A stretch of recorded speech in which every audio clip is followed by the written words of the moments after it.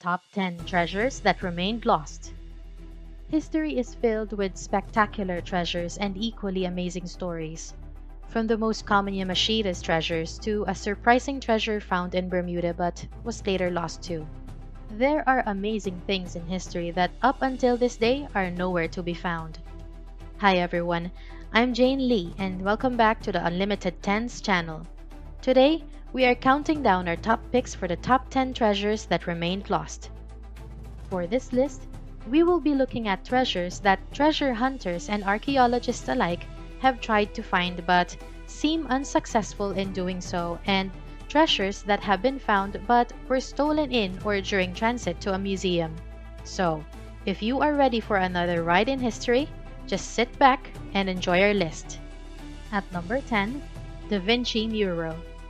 You might have heard a lot of things about Leonardo da Vinci. Your history class might have mentioned a piece of information or two about him. You might also have known about the Mona Lisa, which is one of the Da Vinci's famous masterpieces.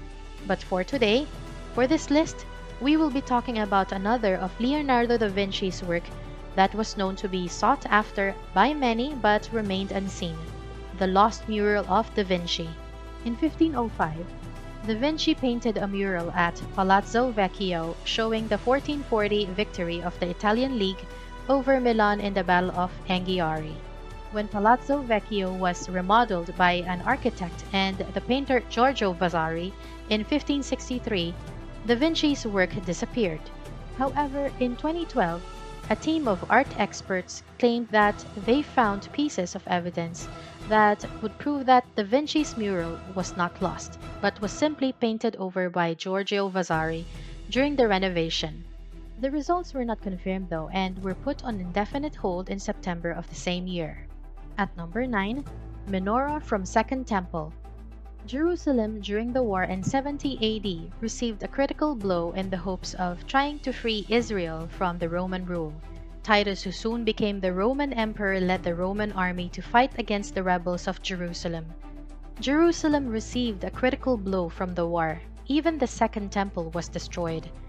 I guess war and looting come together always, since after the war, the Romans carried the treasures back to Rome, including the temple's menorah. The menorah is akin to a candle stand with 6 branches. Josephus recorded the fate of the menorah used in the Second Temple. He stated that the menorah was carried by the Roman soldiers and was brought to Rome. The Arch of Titus that is built in Rome includes a sculpted scene of the menorah being carried to Rome. The menorah was shown as a massive object carried at the back of the soldiers, however, it wasn't found in Rome. Some people have speculated that the soldiers might have placed it somewhere in Rome. It's just waiting to be found. At number 8, Copper Scroll Treasures. The Dead Sea Scrolls were found in the Qumran caves in the Judean desert. The most known features of the scroll are the texts that are engraved on the copper sheets, hence the name Copper Scrolls. What is more interesting about the scrolls, though, is that it contains information about a huge hidden treasure. Today, the scroll can be found in the museum in Jordan. What remained unseen or unfound are the treasures that were stated in the scrolls. The scrolls were written at the time of the Jewish-Roman War. When the Roman army won the war and destroyed Jerusalem, including the Second Temple, which was a very important site for Jewish people at that time, the Roman army also took all the treasures in the temple. There were debates among scholars concerning the treasures. Others have mentioned that the treasures mentioned in the scrolls are maybe the ones that were taken by the Roman army after the war, while others have mentioned that since the treasures mentioned in the scroll is so vast, it could be possible that most of it are just legends.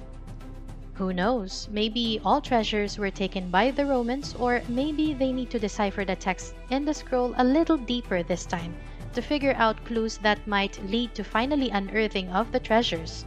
That would be the best discovery in the world.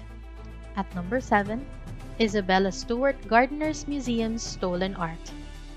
Being born in a rich family in New York City in 1840, Isabella Stewart Gardner, growing up, was able to enjoy a lot of traveling. In her many travels, the one that she did in Milan, Italy, had a deep influence on her. It gave her an inspiration to one day build a house to be filled with her art collection and antiques. When Miss Gardner died on July 17, 1924, her house was fully converted to a museum. She was living on the topmost floor of her house up until she died while living in the bottom area as a museum. On the 18th of March 1990, two thieves dressed as police officers broke into Isabella Stewart Gardner Museum and stole 13 works of art valued at about $500 million in total. The lost paintings include 5 works by the French artist Edgar Degas and 3 works by the Dutch painter Rembrandt. The identity of the thieves remained unknown despite a $10 million reward. The thieves could have died by now, but the paintings are not yet found. Even though the missing arts are high-priced pieces, it would be very difficult to sell them because a buyer would be able to know if it's real or was stolen. A buyer who buys a stolen item might just face charges themselves. At number 6, Peking Man. The Peking Man, or now known also as Beijing Man, is scientifically known as Homo erectus pekinensis, is also an example of Homo erectus. In 1921, John Gunnar Andersson, a Swedish geologist, was visiting a village 55 kilometers southwest of Beijing, Zhoukoudian. A local resident approached him and took him to see that it was a cave full of dragon bones, which Anderson recognized as cranial fossils of early men. Further studies were made and the fossil cranial remains were said to be 500,000 years old. It was indeed a revolutionary discovery that offered a fresh insight into the history of archaic men. In 1941, during the onset of World War II, the fossils were confiscated by the U.S. forces and were intended to be shipped to the New York Museum of Natural History. On that day, the fossilized remains just mysteriously vanished. In 1972, a reward of $5,000 was offered to those who can point the location or bring the remains. A woman called and demanded to receive $500,000 instead. However, after the first call, the woman also vanished without a trace. Some say that the disappearance of the remains was intentional, while others believe it couldn't be. Speculations also about the bones being crushed up and was used in Chinese medicine came up, but it wasn't proven. It was indeed a great discovery of natural treasure, but since it was lost, it was never again found.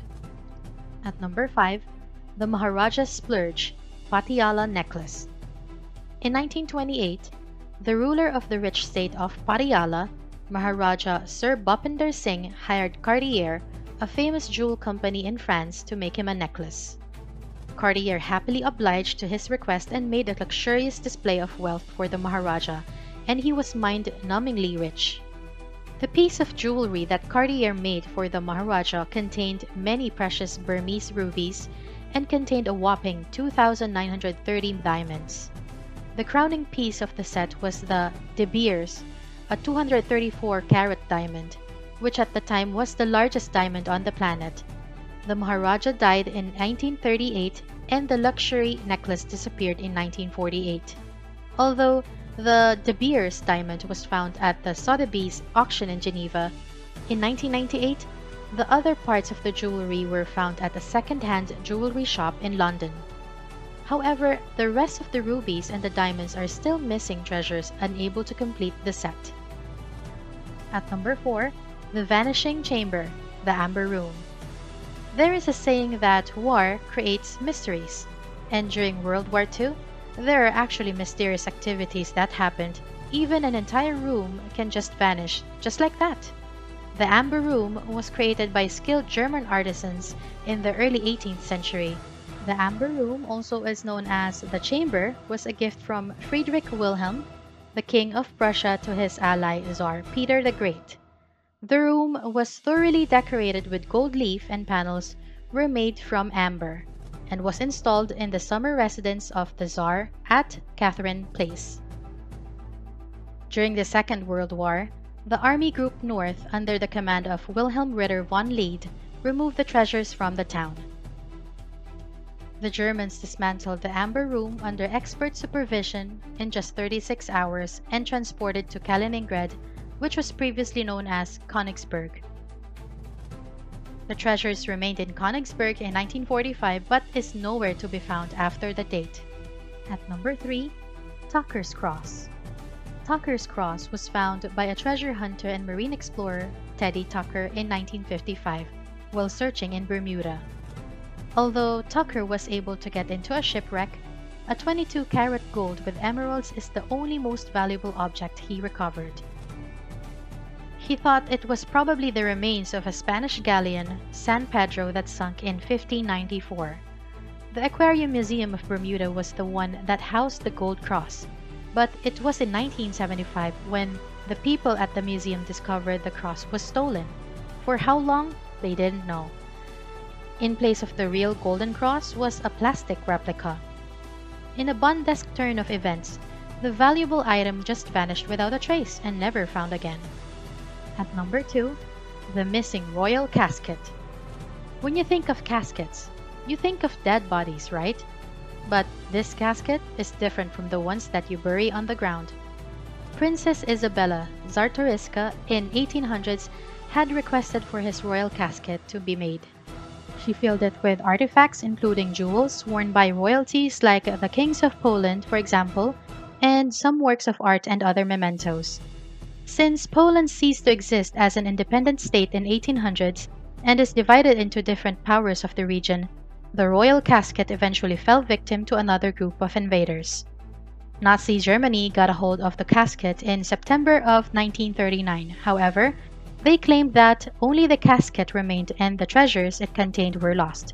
There have been different theories about how the treasures were lost, but still, nothing from the treasure chest turned up. At number 1, Love's Labour's Won. William Shakespeare is an English actor, playwright, and poet. If you haven't been living under a rock, you might know a piece of information or two about him. Romeo and Juliet and Hamlet are just two of his famous work. But did you know that Shakespeare wrote another play titled Love's Labour's Won? Some scholars have said that it may have been a sequel to a comedy play, Love's Labour's Lost, written by the same author, Shakespeare, in the 1590s. There were documents from the 1590s and 1600s that indicates the Love's Labour's Won was published in 1598 and was still sold until 1603. However, there were no surviving copies of the play that were found. But in the republished edition of Love's Labour's Lost, an English professor at Boston University, William Carroll, wrote in the preface of Love's Labour's Won. Some scholars have theories that Love's Labour's Won is another term for another play written by Shakespeare entitled Much Ado About Nothing. Although the play was retitled to Love's Labour's Won, there are still no enough pieces of evidence to prove that it was the missing play, given that there were no copies of the play ever existed after it was sold. Intriguing, right? So, do you agree on our list today? Do you know lost treasure stories? Let us know by leaving a comment below. Alright, that is it for our list today. I would love it if you would be able to subscribe to our channel and hit like. We would also appreciate it if you would be able to share our content with your friends. We upload new and informative contents every day, so you can click the notification bell for you to get updates once a new video is ready for you. So, do you like our list for today? What type of top 10s would you like to see next? Feel free to comment below. Again, this is Jane Lee, and see you next time.